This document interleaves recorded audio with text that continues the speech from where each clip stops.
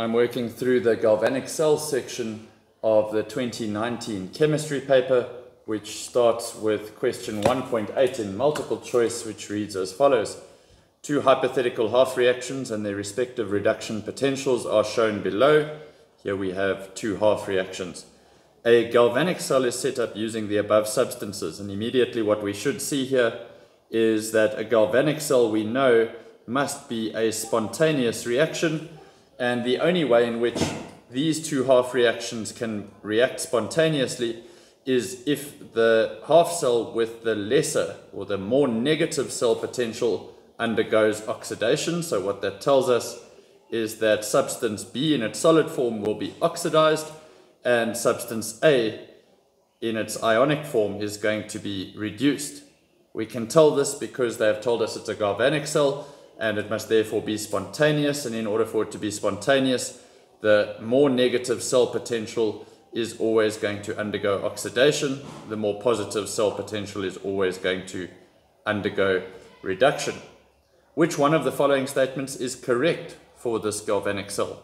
And option A says B in its solid form is the reducing agent. Now, we know that a reducing agent is the substance that allows reduction to occur, and that means that reduction is, in order for A in its ionic form to gain 2 electrons, something needs to give off 2 electrons. Something needs to make those 2 electrons available, and we can see that that is indeed B in its solid form that is making that possible, because it is B that gives off those electrons that allows A to be reduced. So option A is correct. I'm just going to go through the other options to show why they are incorrect.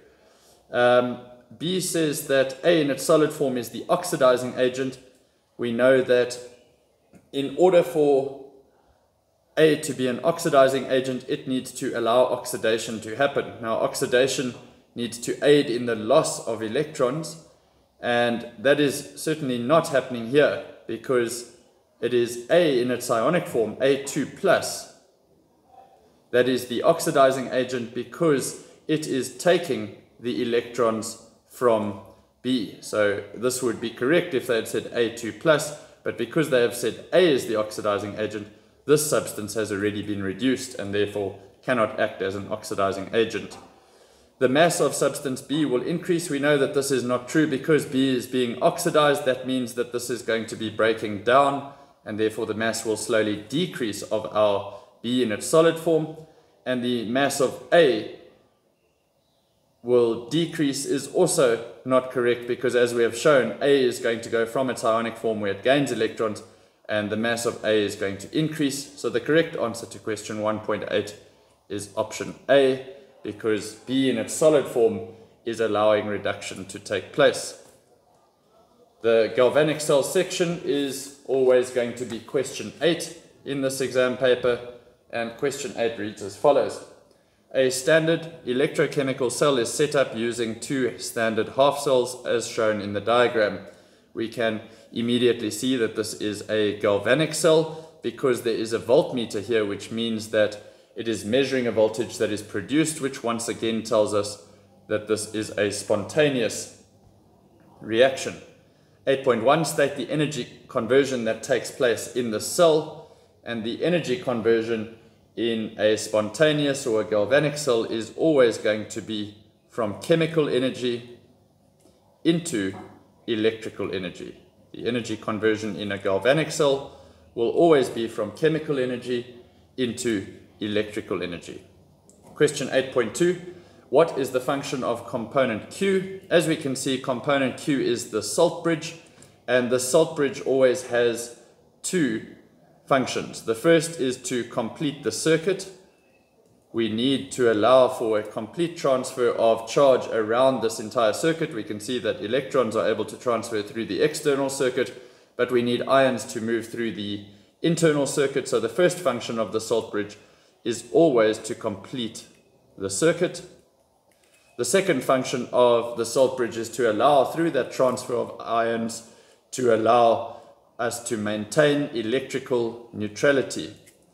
This is a very, very common question in this section, and it is sometimes worth 1 mark where only one of these options is required, but it is sometimes worth 2 marks, in which case both of these are necessary.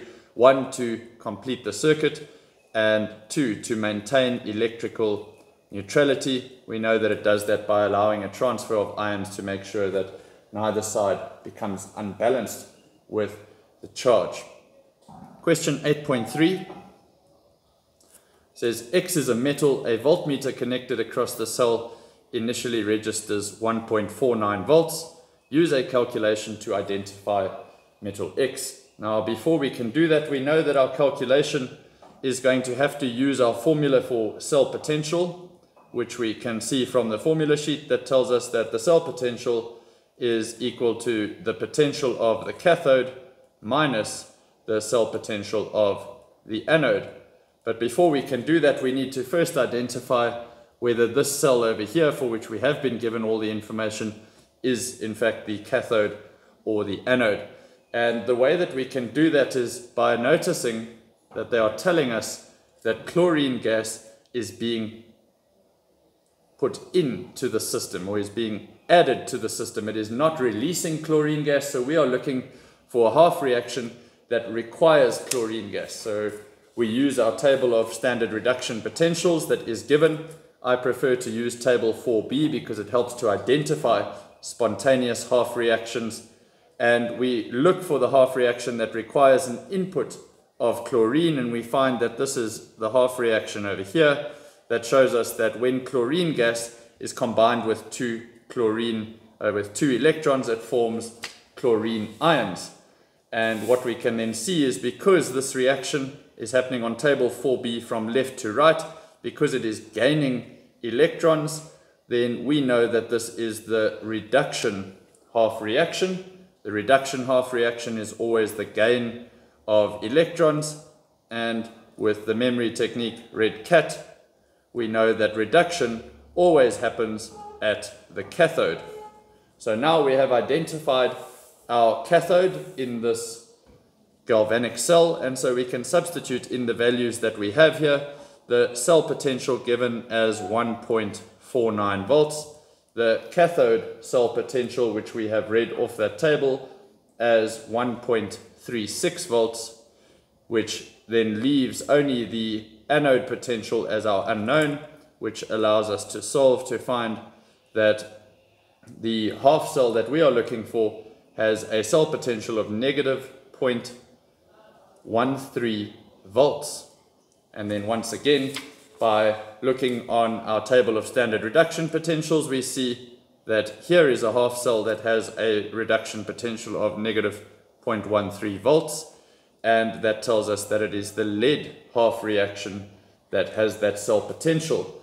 So in answer to the question here, because we know that the half cell that we are looking for has a reduction potential or a cell potential of 0.13, and only lead on the table has that potential, they've asked us to identify that metal X, and that metal X is Pb, or lead. Question 8.4. Write down the name or the formula of the reducing agent. So now we know that reduction occurs at the cathode. We know that the chlorine gas is undergoing reduction, which means that that reduction is taking place because the electrons are being given off in the oxidation half reaction on this side, and the oxidation half reaction is where this metal X is reacting and giving off 2 electrons. So we are saying this reduction over here can only happen, this chlorine can only gain 2 electrons, it can only be reduced because those electrons are being given off here by metal X. So the answer to question 8.4, they've asked for the name or the formula, and it is metal X or lead. They've asked for the name or the formula, so Pb or lead will do. Once again, we say that it is the reducing agent because it allows reduction to take place by being oxidized. Question 8.5 says the reading on the voltmeter becomes 0 after the cell operates for several hours. give a reason for this reading by referring to the rates of oxidation and reduction half reactions taking place in the cell. Now we know after a long enough period of time, the concentrations start to neutralize, and what we say here is we say that the rate of the forward or the rate of reduction becomes equal to the rate of oxidation, or a simpler way of saying that is to say that this reaction has reached equilibrium. It has reached equilibrium because at this point the rate of reduction is equal to the rate of oxidation, or just more simply put, we are saying that either metal X runs out and there can no longer be any oxidation taking place, or the amount of chlorine gas that is being inserted here also stops. But they have asked specifically by referring to the rates, and so the only way we can answer this is we can say that this reaction has reached equilibrium, and that means that the oxidation rate is now equal to the reduction rate because they have asked for that specifically. Question 8.5.2. A silver nitrate solution, AgNO3, is now added to the chlorine half cell and a precipitate forms. 8.5.2. How will the reading on the voltmeter be affected? Now what we need to see here is firstly that they specify that it's now added, which means after all of this has happened. And what we then need to see is that silver nitrate is an ionic solution, which means that it will be silver ions and nitrate ions. So in answer to the question, or in answer to this, a precipitate forms, we need to wonder what that is. And the only possible precipitate that can form, where there being chlorine ions present in solution and silver ions, is that we have a silver chloride precipitate that forms here. So the question that now asks, how will the reading on the voltmeter increase? Now obviously when this precipitate forms, that means the chlorine concentration is going to decrease. The chlorine concentration here decreases, which means that the equilibrium is now going to be disturbed, which means that the reaction can speed up again. Since that reaction speeds up, that means that the voltmeter reading is going to increase. And question 8.5.3, we are asked to explain this. Use Le Chatelier's principle to explain the answer to 8.5.2. So once again, as we said in 8.5.1, this reaction had reached equilibrium because the rate of the forward reaction had equaled the rate of the reverse reaction because all the concentrations became constant. Now, as soon as we add silver nitrate, the silver nitrate is going to combine with a chlorine to form silver nitrate as a precipitate, which essentially precipitates out of the reaction, which tells us that the chlorine concentration in this reaction is going to decrease. Since the chlorine concentration in this reaction decrease, it allows further reduction to take place with a chlorine gas that is constantly coming in, because there's more space for chlorine ions to join solution. Once again, since more chlorine ions can join solution, it allows the spontaneous reaction to occur at a faster rate, and since it occurs at a faster rate, it means that the voltage is going to increase. And so our explanation here, using the Chatelier's principle, is to start out by saying that the chlorine ion concentration represented by square brackets here, decreases. Chlorine ion concentration decreases because it has precipitated with the silver. Since this has happened, it now tells us that the forward reaction is going to be favored.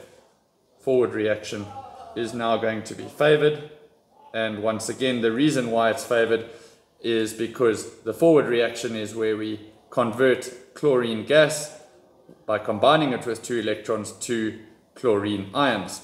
So since we decrease the amount of chlorine ions present, we are going to favor the forward reaction, which increases the amount of reduction taking place, which increases the voltage.